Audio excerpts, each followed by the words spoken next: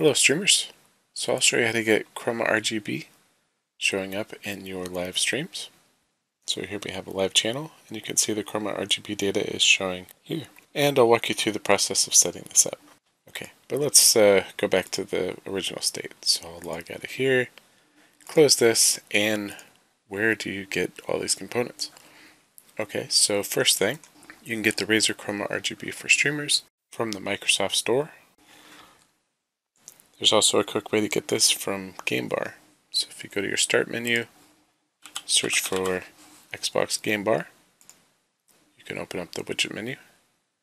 You can also get to this if you hold down the Windows key and G. And in the widget menu, you'll find the widget store. And in this list, you'll find Razer Chroma RGB for streamers. Here's where you would install it. Done with the widget store. In the widget menu, you'll see Razer Chroma RGB for streamers. You can access it as a widget from here, or in the Start menu, if you look for Razer Chroma RGB for streamers, you can run it as a desktop application. Okay, and the first thing you need to do is sign in. So here we'll log in.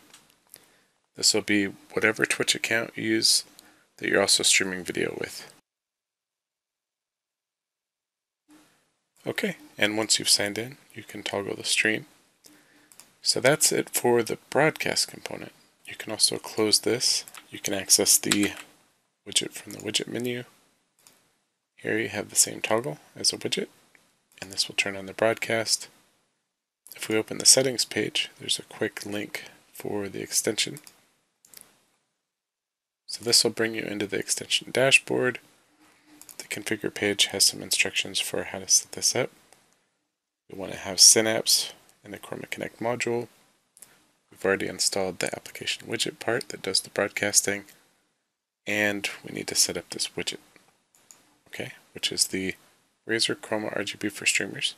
You'll install this in the extension dashboard, and here's where you'll set it as the overlay. Okay, now that it's active, we can close this and open Game Bar again, and we're done with the settings. Go and open your channel, and this will take you to your live channel. Now I can see over here that the Chroma overlay is appearing. And if I keep my mouse over it, I can see the two tabs. So there's the status, the config.